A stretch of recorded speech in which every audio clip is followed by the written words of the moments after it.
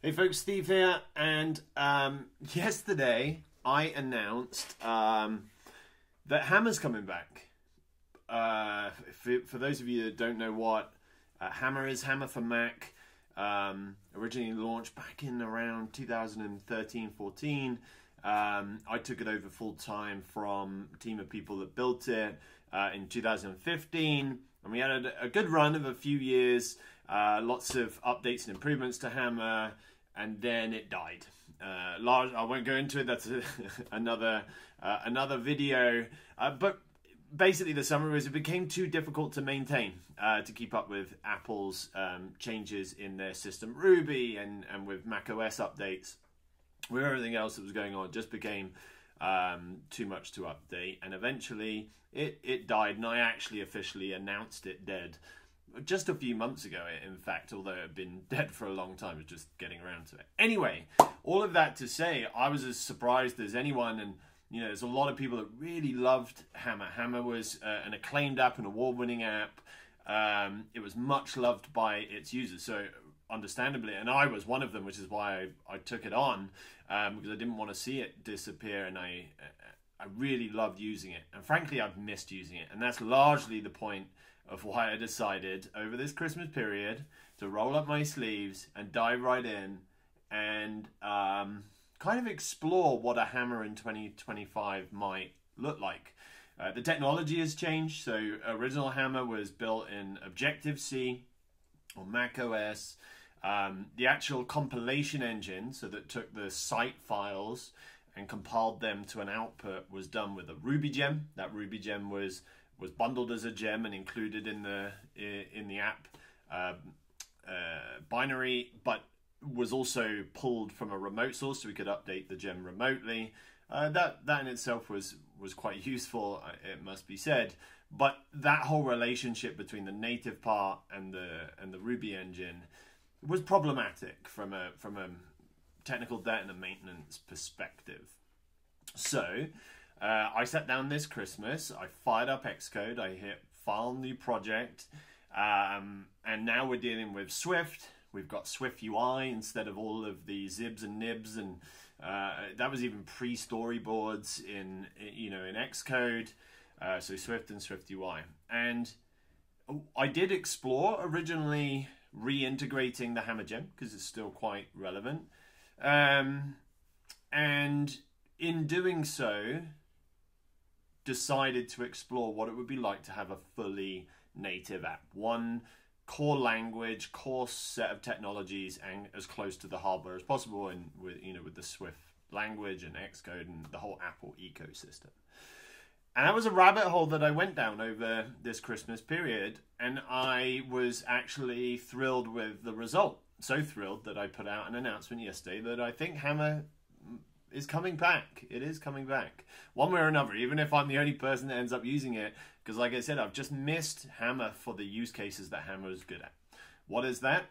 Well, in the last 10 years, the front-end development ecosystem has just been wild, and I love it. I'm here for it. From the early days of Hammer, which was designed to solve a simple problem of working with HTML, CSS, and JavaScript, which are really, doesn't matter what anyone says, that's how the web works, those three core languages. Everything else are layers upon layers of generating HTML, CSS, and JavaScript. So this is about working with those technologies directly, but making up for some of their shortcomings. So for example, just being able to split my HTML code into little chunks so they're easier to read, easier to manage, easier to update, easier to have one chunk and use it in many places rather than repeating a lot of code. We had Hammer include tags. Being able to add files like my JavaScript files or my CSS files and link them. You'd have to, in your HTML code, write a long line, relatively long line of text that pointed to that file. What happens if you move that file? You have to crawl through and update all of those tags. So the Hammer Smart Parse and JavaScript and CSS link tags made it easy where you could just write a tag, tell it the name of the file. It doesn't matter where that file is in the project. Hammer will find it when it builds and insert the correct link tag. Same with images, and we'll go on and we'll discover a lot of the other things that Hammer was originally designed to do. And I think having gone on a 10-year journey in front-end development through the emergence of, Angular and React and Vue and everything else, and then bundlers like Webpack and Vite and all of the rest, and they're all powerful and they're all wonderful, and I use them all every single day. There are still many use cases where I just want to author some HTML, some CSS, and some JavaScript in a very fun and human-like way. That's where Hammer really excels. Now, I actually started rebuilding Hammer a couple of times over the last 10 years. One in particular, one big effort, and you'll see writing that I've done on this, where we actually went the other direction from where we're going with this Hammer. It was about a warts and all approach to Hammer. So we started adding in features. We wanted to make it cross-platform so that it worked not just on Mac. Hammer for Mac was a native Mac app, but it didn't work on Windows, for example. So we took a different route, a different architecture. So we had a Node-based engine, a Node.js-based engine that had a React front end that was distributed as an Electron app. And there were some benefits to that. Cross-platform compatibility being one, Node.js ecosystem, being able to hook more directly into things like Webpack and Vite and a lot of these other front-end tools that are more been designed specifically for the Node ecosystem were a little easier to integrate. We also started introducing additional features like a Git GUI. So one of the real reasons people use Hammer is for the fresh native Mac, simple, beautiful graphical user interface rather than a command line tool that you get in other static site generators like Middleman or etc. But Git has become a mainstay for and a go-to for version control. So we thought about adding a Git GUI into Hammer so people could use Hammer and use the Git GUI part of Hammer to have some rudimentary Git controls. Didn't support everything, but did enough for you to be able to add, commit, push, pull, rebase, etc. to a remote Git repository. And what I felt, we never actually launched it, was that we did the typical thing of just adding more features and never really completed any of them to the point that we were happy with it and were willing to ship it. We probably could have done, but we didn't. My principles for this are a bit different. I want to go back to really the essence of what Hammer was good at, challenge all of those assumptions for the modern 2025 version of the web and the HTML, CSS, and JavaScript specs. So, for example, I don't believe that I'm not going to start adding in all the different template languages and things like that until there's a really strong case for it. So old Hammer supported Slim and Haml templating languages instead of just writing raw HTML with hammer tags. Sass and Less and CoffeeScript. Remember CoffeeScript instead of just writing vanilla JavaScript. These are all things that the old Hammer supported, and I don't want to make any assumptions. I know for a fact many people don't use those technologies anymore, so I'm not going to just put them in just because we had them in the whole older Hammer app. I do think there is a place for templating HTML, but I haven't really gathered my thoughts or opinions on what that should be or what the answer to that is just yet. So until that time, we're going to stick with HTML and Hammer tags, and then see what people do with that and see what people need. Okay, enough of the backstory, enough of the narrative. I just want to show you now at this point where I'm at with it. So I'm running here. You've had it up on the screen while my face has been talking for a while. We got the Hammer app. Let's just run through a flow. I'm going to add a new project, Hammer demo. And as you can see, that project's now been created. I've got a few options for how I can get started. I could go to my Finder and drag a directory of a site that I've already got into this panel here. This is the sites list.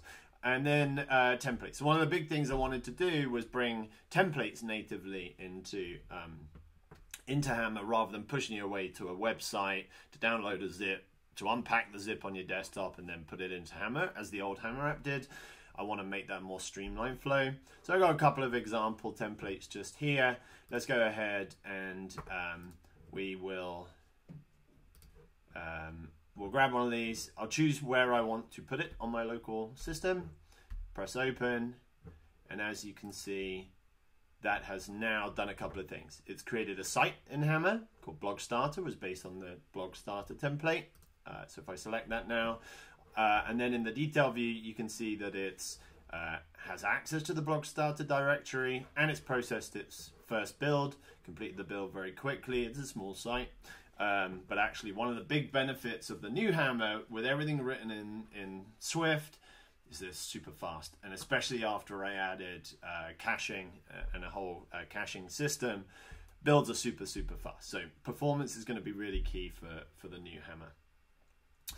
You can see here, as I flick through, we've got the files list with filtered views like we had in the old Hammer.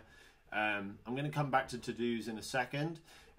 We've also got the log. So this is actually telling us quite in a verbose way what the actual build engine is doing, as well as highlighting any errors. And obviously this still has some bugs, and it's just very much a work in progress. So I'll gloss over many of those for now. As I said, it's got a cache. You can force rebuild without the cache.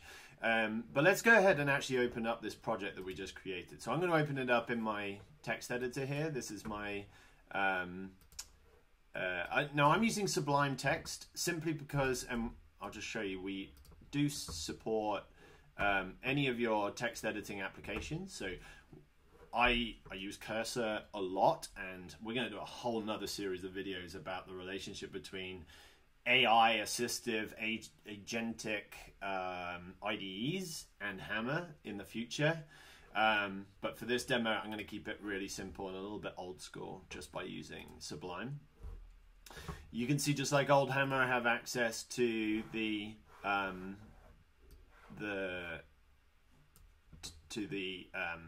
source directory and then the build output directory, and we're calculating the size.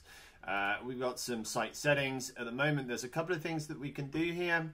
I'm just going to show you why I can enable or disable caching at the site level, and I can also pick a Forge destination to deploy my site to. So let's go ahead and grab this one from my Forge account. I'm going to save it, and so now when I publish to Forge, you can see it's got this as the destination, and so I've built this. Publish, and it's successfully published. So this site is now live on the internet, published to this Forge site. So that workflow is extremely streamlined. If I don't want to publish it to Forge right now, I can also export the build folder from Hammer to wherever I want and export that as a zip archive. Okay, let's just do one more thing. In fact, yeah, let's do one more thing and just show you a little bit about actually what's going on in the site that was created from the template. So you can see in my blog starter project, I've got an index.html file, and it has all of these strange looking HTML comments. I'm going to take a sip of coffee and continue. So we've got variables. So these are Hammer variable tags. So we're able to set and assign a value, my blog, to a variable called title. And then we can use that. So for example, I'm using that title variable here in the title field of my head in my HTML. Let's say, in fact, we're not using a Hammer tag that we could here. I'm going to use the style sheet tag and put styles.css. Just here. Now, I'm going to hit Command S to save. Hammer is going to rebuild, which it has done. And so now when I come into the build folder, so this is the output that Hammer generates inside the parent project, and go into the index.html, you can see that that tag has been replaced with the link tag and the path to my style sheet. All right. You can also see then, if we compare these two, we've got some includes as well. So this recent posts HTML include and the footer. And if I come into the build, you can see that that's injected the recent posts, and it's injected the footer, as we would hope and expect. So I've built, the HTML parser. I'm working on the CSS parser at the moment, and I'll progressively add, the JavaScript parser and all the other features, incrementally as we go. But this is where I need your help. I want testers, I want feedback, I want front-end developers to tell me what their vision would be, and I will take that vision on board and figure out how I feel about it and see what we think goes into Hammer. But as you can see, it's very, very real, very, very functional, and it looks kind of swish for a 2025 native Mac app version of Hammer for Mac. So what do you think? Let me know. If you want to give it a try, please get involved in the comments, and let's get Hammer back in the hands of all of the developers that love and have missed it. Bye for now.